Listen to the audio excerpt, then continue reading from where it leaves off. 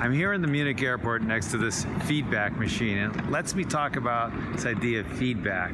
Now, I think in some organizations I run into, we're teaching people how to give feedback. I don't think this is the right approach. I think what you want to do is teach people how to invite feedback. So here's a game you can play. For 30 days, I want you to ask someone to give you feedback on something that you're doing. Now, I want you to start very unemotionally with things like, hey, how was my driving today? I surprised the barista the other day when I asked her, hey, how was I as a customer to you? And so start with these things, make it a little bit fun, and then if you want to, move to more emotional things. And I'm building up to asking my wife, hey, what one thing can I do better to be a husband? Hopefully it's not too surprising. Anyway, the idea is invite feedback.